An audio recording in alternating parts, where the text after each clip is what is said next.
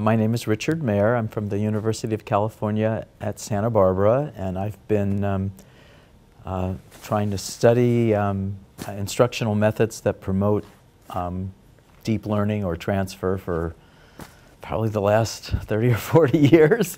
So my interest is in how can you teach people in ways so that they can take what they've learned and apply it to new situations. So that's really the classic issue. What is it? How can we promote it? What instructional methods are really effective in helping people learn so they can transfer? Well, I've been interested in instructional design principles for multimedia learning for quite a while. So how can you design a multimedia presentation so that it can be most effective? How should you design the graphics and the words? And more recently, I've gotten very interested in maybe trying to apply those same ideas to how can you design educational games so that they will promote learning or learning outcomes. Because I think in education, for us, our interest is in promoting learning. Game designers design games probably for entertainment, and we know they're very motivating.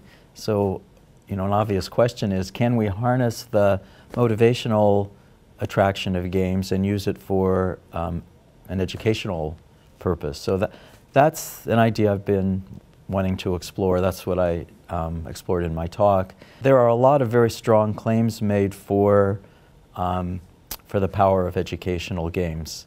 Visionaries in this field kind of envision a future where education will be revolutionized based on video games, and that new generation of learners using video games and the principles of video games in education will help them learn much better than we're doing now. If you look at the research evidence, there's really not evidence to support that vision yet. There are a lot of claims, but there's only weak evidence.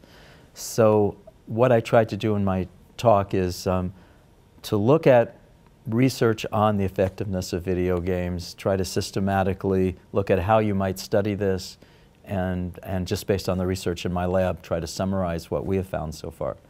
One very interesting question is, do people learn better from games than just from the conventional instruction that we're using now? And what we have found in our research is that, well, not usually. We've looked at adventure games where, for example, you, again, a desktop computer game where you, one called Cache 17, where you are going through a bunker, you're searching for some stolen art, and you have to open doors that are stuck. And in order to do that, you have to build these electrical mechanical devices. So you're learning about how electrical mechanical devices work by building them, and you're going through the bunkers. We compare that to just explaining to people how those devices work in a PowerPoint presentation. And the exact same words as are in the game.